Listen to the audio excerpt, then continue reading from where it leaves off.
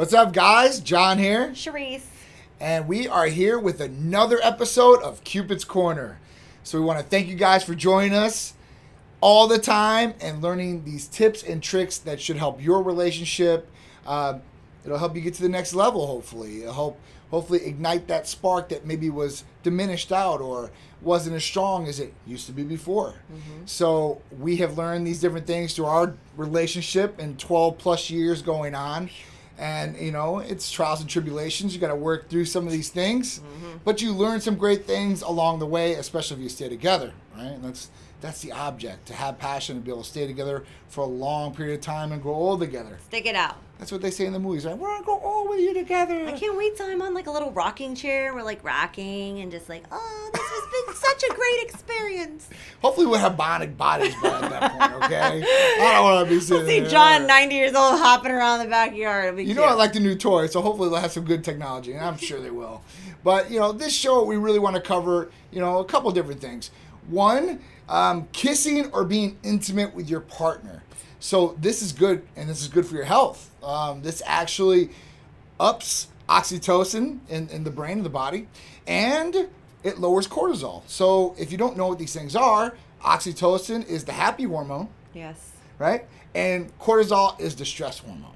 Nobody, I mean, all of you guys, I'm sure, with everything going on, at some point in the past 3 months, your cortisol levels have probably been elevated because of the stress, you know? Absolutely. From work, your kids, personal things might be going on with you and stuff like that. So, you know, you want to be intimate with your partner and kiss your partner, and you might not know it, but you're actually helping yourself.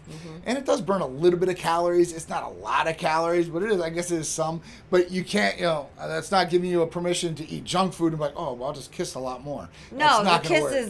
the kisses turn into other things that are cardiovascular activities, and then you can go eat a piece of cake. And then you can actually tell if you have the stamina or not, I guess, and if you need to work on your endurance or not, right?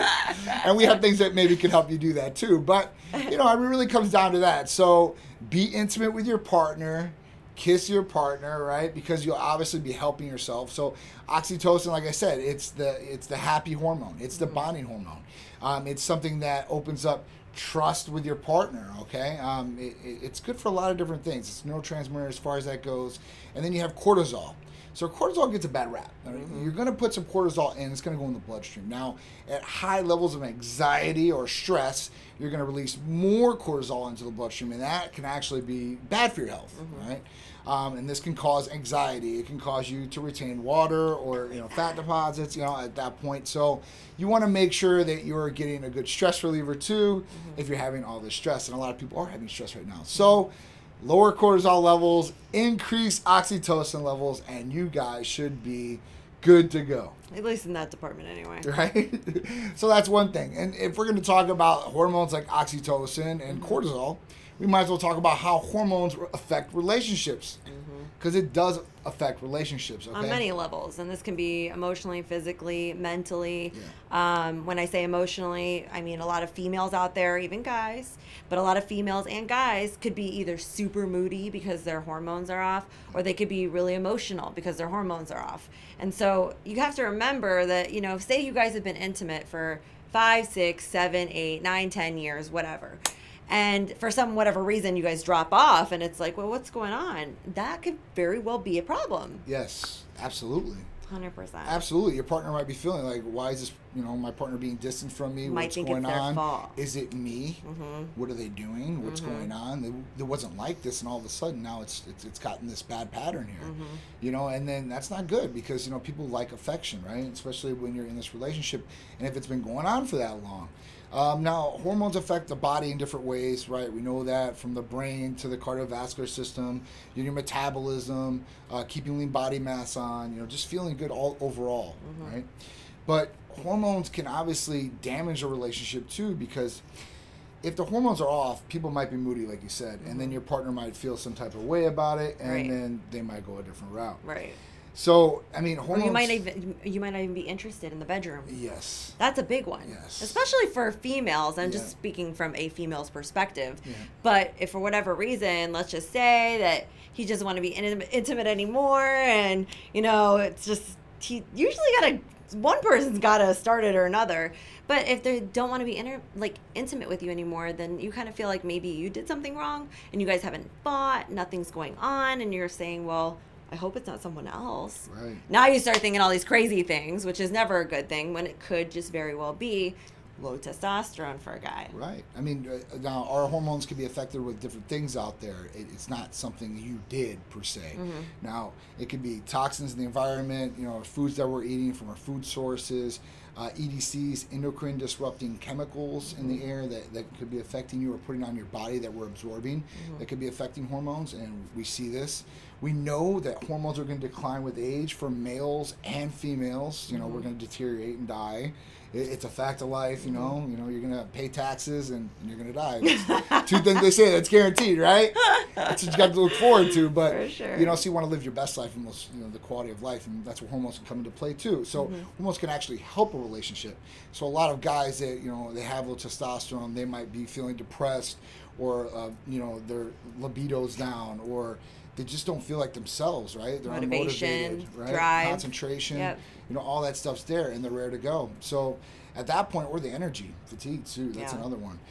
So if they go in and they get blood checked and they get their testosterone levels optimized or back where it needs to be, everything comes back, right? So now you got one partner that is optimized and ready to go. This happens often. And this does happen a lot. We get a lot of patients where the male comes in, right? And he gets optimized, he gets feeling back to his old self, and we're ready to go. And then, the wife, she's about the same age, and at that point, he's wanting to go all the time and have a good time. And, she's like, oh my God, what's going on here? I just don't feel the same, right? And that's where they usually call up and they say, hey, listen, we want to get help just like my husband or significant other got help. Right. We want to be at that level. We want to feel good like that. We want to get back that feeling. And that's where we usually help out couples, and that usually makes a relationship better. We've changed a lot of relationships like that. Yes. It's helped a lot of different relationships.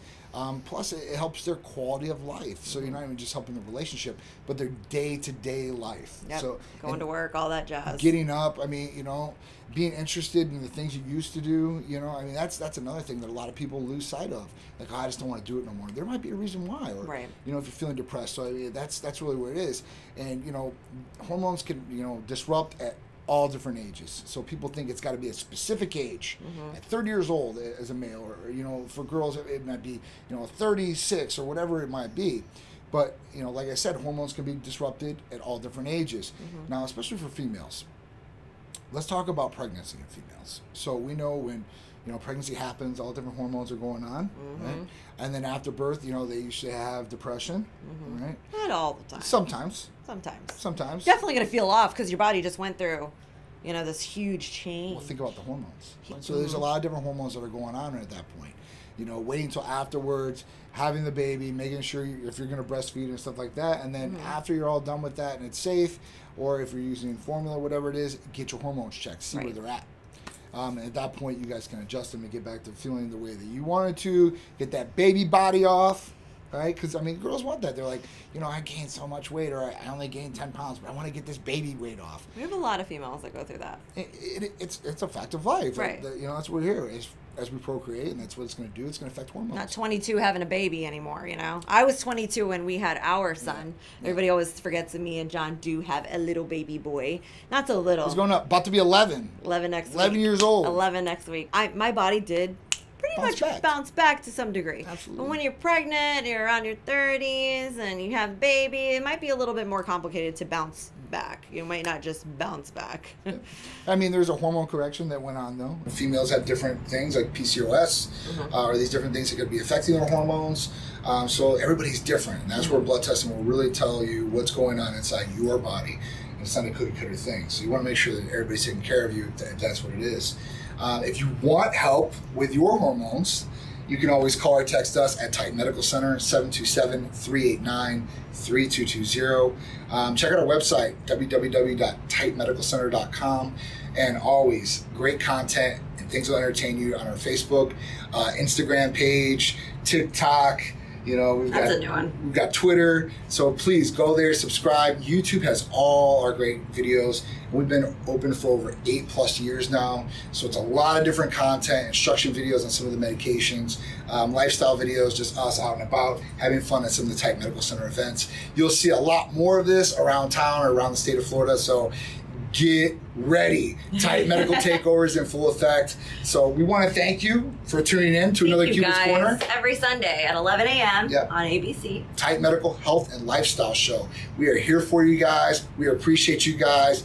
Thank you so much. Thanks, guys.